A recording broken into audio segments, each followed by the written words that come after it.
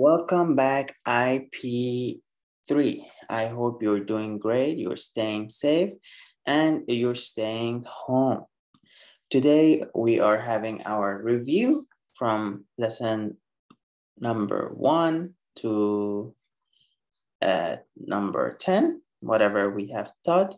This is lesson number 11, and let's get right into it. Technology's effect, eye strain. Symptoms would include blurred visions, dry eyes. Eye strain also may lead to pains in other areas of your body, such as your head, your neck, and your shoulders. Several technical factors may lead to eye strain, such as screen time, screen glare, screen brightness, viewing too close or too far away from your screen, poor sitting posture, which is how you sit in front of your computer, and underlying visions issues. Solutions to eye strain. What are the solutions? Taking a regular breaks away from the screen may reduce the likelihood of eye strain. Anyone regularly experiencing these symptoms should see the optometrist for checkup, which this is just a doctor that checks your body. So if you experience too many of these issues, you need to get checked out by a doctor. Another thing is the 20-20-20 rule for digital viewing, which after 20 minutes of screen time, you take a 20-second break to look at something at least 20 feet away. So one more time, 20 minutes of screen time, 20-second break, and look at something that is 20 feet away. So remember this. Doing this may help reduce the strain on the eyes from staring at a screen for a continuous period. So doing this, it will help you to reduce the problematic things for your eye or eye strain. Reduced physical activity. This is another effect that technology causes, which finding ways to take breaks from these technologies may help promote a more active lifestyle, which is important. People have less time to go outdoor and less time doing sports and spend more time using different technologies from your laptop, computers, phones, tablets, PlayStations. You have so many technologies nowadays that it's almost, you have no time outdoor. Decreasing reading skills. Reading on a digital device is distracting. Technologies distract us and we tend to read less and less. Thinking skills, imaginations. It will affect your imagination with the various forms of technology available. Children are often more distracted and less likely to focus on something else when it is presented. Also, when there is a great deal of visual stimuli and a lack of story reading, this can impact a child's development of imagination. So it's important that you get the chance to read stories and books because it helps your imagination to grow. Social skills creates social disconnection for young and older children alike, which can negatively impact the development of social and relational skills Screen time is negatively associated with social skills development in toddlers. GNU. So now we're talking about the GIMP program. GNU is an image manipulation program. It's a powerful open source program, mainly for photo editing, also used for graphic design. GIMP is a free to use program. So it's a freeware, okay? And this is the logo for GIMP. You'll see this after. For templates, it has options to choose. So you can choose what template you want to choose. Do you want A0, A1, A2, A3, and is it for CD cover? Is it for toilet paper? What is it? So you can choose all these different options and yeah, so decide which you need. By clicking advanced options, you can get many options. You can set resolution, position, or background color. Click OK to create the plane. So you can click the advanced options right here, and you can see resolution, color, position, and like color profile, fill width for the background. If you have any comment, you can write it there, and you simply click OK to create it.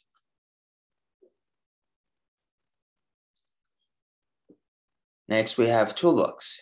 Tools help you to edit and work on the white plane.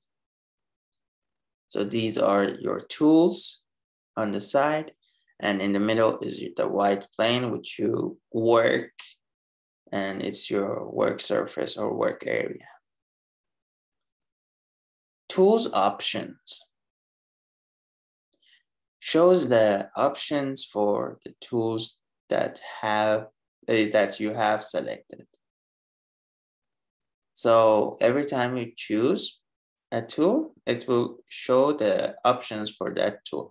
So for example, if you choose the brush, it will show you different brush options, and you can choose which brush do you need, which color do you need, and all that details. Canvas or work plane will show your image or composition. So this white area is called canvas or work plane. So remember this. So this white area is called canvas or work plane.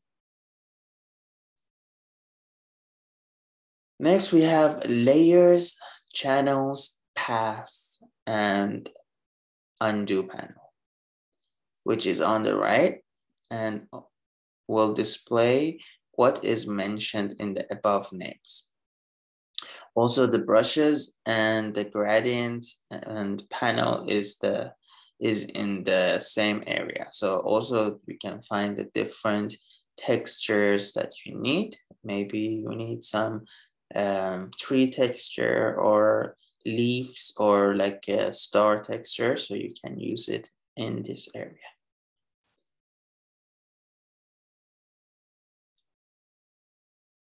Tools are broken into 4 main groups: selection tools, paint tools, transform tools, and other tools, which you can see here on the right. Selection tools allow you to select an area, and it can help you to make edits only to the selected area. So you can see here on the right, the selection tools. Next, we have the paint tools. It allows you to freely draw or paint your image. You can use colors, patterns, transparency to paint. So these are all your paint tools. Transform tools allows you to transform an active layer, selection, or path. For example, you can scale something up or down or change its perspective using these options. Other tools allows you to perform various functions such as zoom in and zoom out, selecting foreground and background colors, drawing curves, and adding text. So these are the other tools that you might need.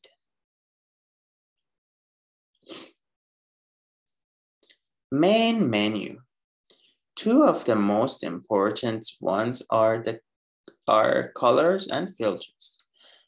Here you can find colors and filters on the top, and you can open it and use it and see how it affects your image.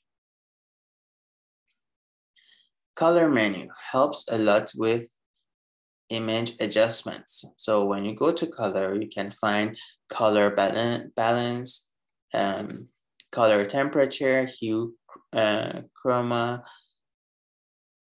hue saturation, exposure, shadow highlights, brightness, contrast, levels, curves, and each of these options affect your image differently. So you can take a look and check them out if you haven't checked them till now, which is helpful for your editing skills. Filters are overlaid on your image as a second layer.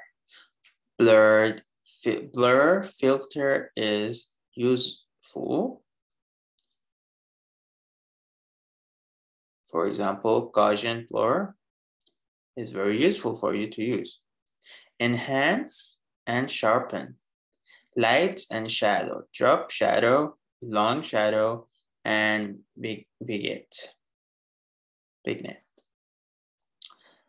Map, little planet, animation, playback when working with GIFs. So these are some filters that can be useful. Most useful I would say might be enhance and blur. Light and shadow can be useful. These would be more useful, but you can try out the others as well.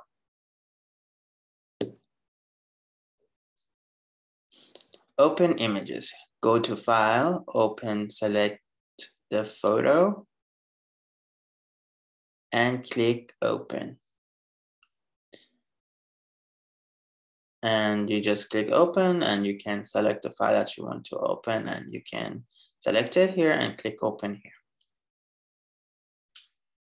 For opening a file in current work plane, go to File, Open as a layer, select the photo, and click Open.